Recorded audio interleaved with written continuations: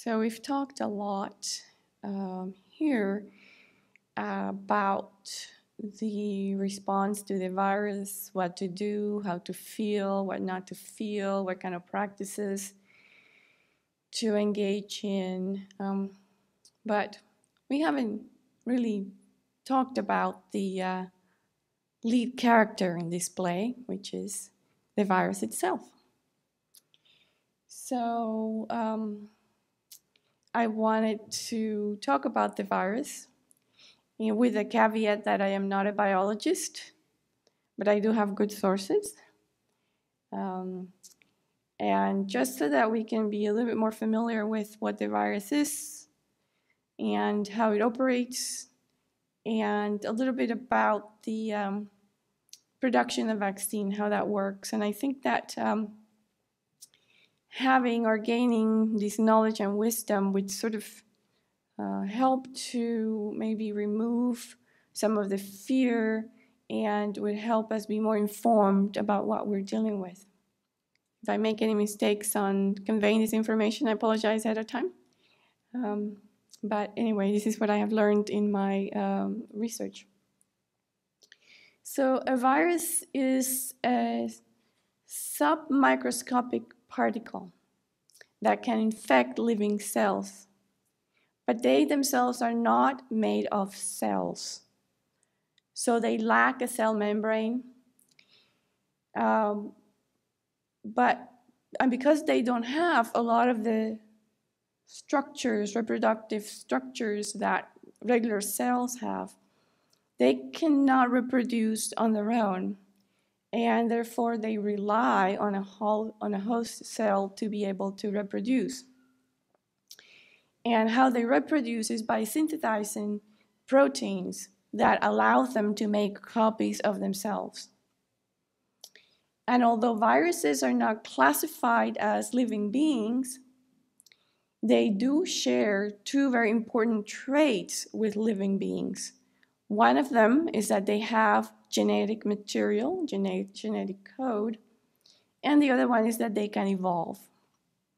And so this is why the classification of viruses has been controversial, because it calls into question just what it means to be alive. So antibiotics have no effect on viruses. Antibiotics are effective with bacteria. And so in order to prevent viral diseases, then we have some vaccines. There are also a few antiviral drugs, and in a future BBC I will talk a little bit about the development of antiviral drugs as a part of maybe a series of 2 or 3, because this is a long subject. Again, I just wanted to emphasize that viruses can only replicate by infecting a host cell. They cannot reproduce on their own. And so what exactly is a virus? And I'm going to kind of show you a little bit what a virus looks like. So a virus has a central genetic structure or genome, genetic structure, which is usually made out of DNA or RNA. And that genetic structure is usually coded and is involved in a protective coating like this, for example. And this protective coating is made of proteins. And then this coating is itself protected by an outer envelope, which is also made of lipids, Although some viruses don't have an envelope to protect them, right? And so the internal protection is also called a capsid, and that's made of proteins encoded by the viral genes.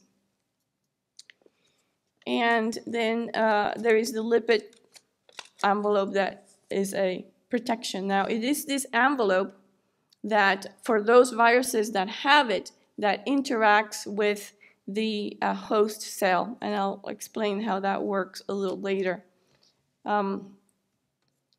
So anyway, and so in order to understand how to create a vaccine and what would work for each particular kind of viruses, the researchers have to understand what exactly is in the capsid or coating and what exactly is in the envelope.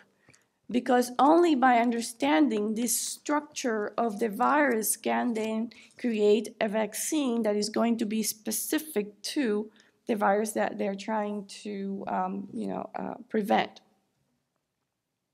I hope you're all with me at this point. I'm trying to make it simple, for myself included, because I am not a biologist, as I already mentioned.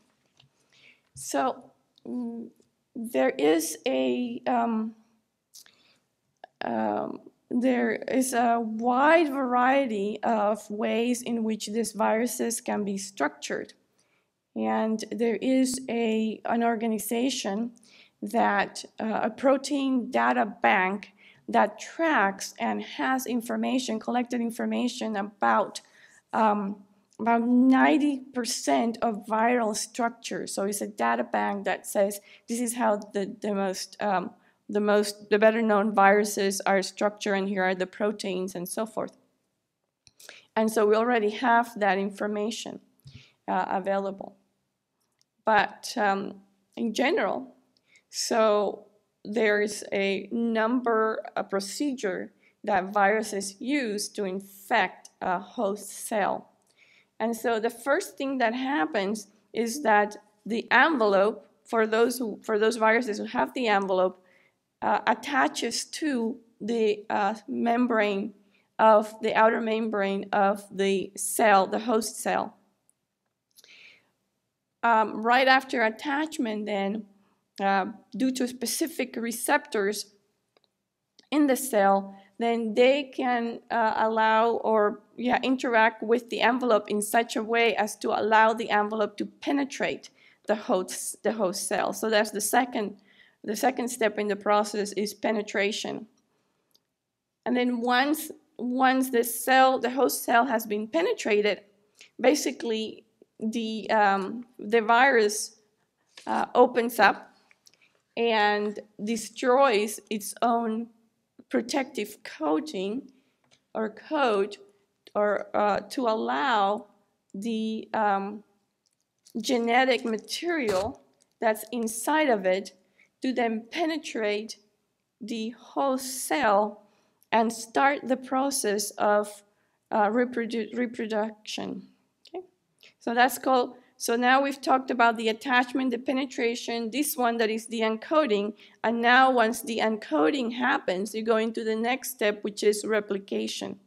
So now that the viral genome is released, then due to interactions between the DNA and the RNA, then the process of synthesizing new genetic material begins. And so then this genetic material is assembled, and it culminates with the release of new viral entities into the body of the infected organism. So that is the process for the viruses to replicate within a host body. So then that process has to be, again, understood by anyone who is trying to develop a vaccine for the particular virus. And so proteins play a very important role in the constitution of the virus, as well as how it develops. The reason why proteins are important is because they are they